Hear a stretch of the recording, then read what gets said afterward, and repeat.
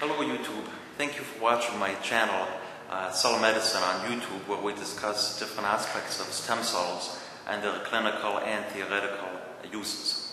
Now, many of you have asked me about the different kinds of stem cells in order to make the videos clearer. So I'm going to tell you really quickly, there's two main types of stem cells.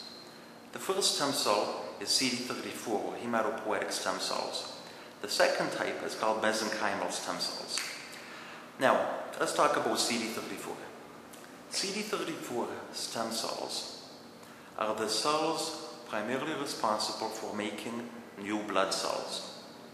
This was the first kind of stem cell discovered. It was discovered in the 1960s by my friend Dr. McCulloch, who you see me in the picture with, and Till.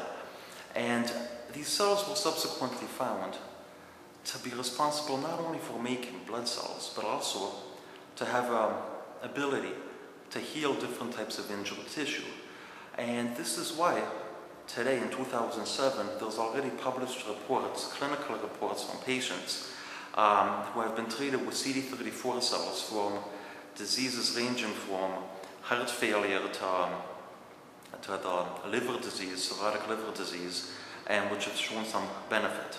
So again, the first type of stem cell is called CD34, and they primarily make blood, but they're also involved in helping tissue to repair itself.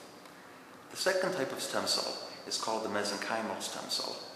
Now these cells, they do not make blood, so they're not hematopoietic, but what they do is they are involved in helping the hematopoietic cells, helping CD34 cells make blood, but also they have the ability, like CD34s, to heal injured tissue.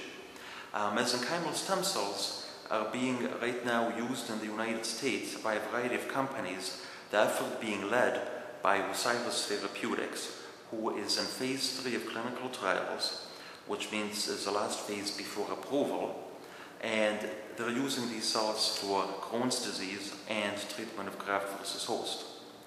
Now, so we said there's two main types of cells. Now, where are these cells found? Well, let's talk about the four major compartments where stem cells are taken. In the bone marrow, one can find CD34 hematopoietic cells, of course, and mesenchymal cells, but at low concentrations. This is the same in cord blood. Cord blood contains CD34 cells. This is why sometimes you may have heard of the cord blood transplant. Primarily, these are performed for people who do not have a match, an HLA match, to make new blood cells. So, and also cord blood has the mesenchymal stem cells. And besides these two main sources, there's also placental matrix, which is known to be very rich in mesenchymal stem cells, and also adipose tissue.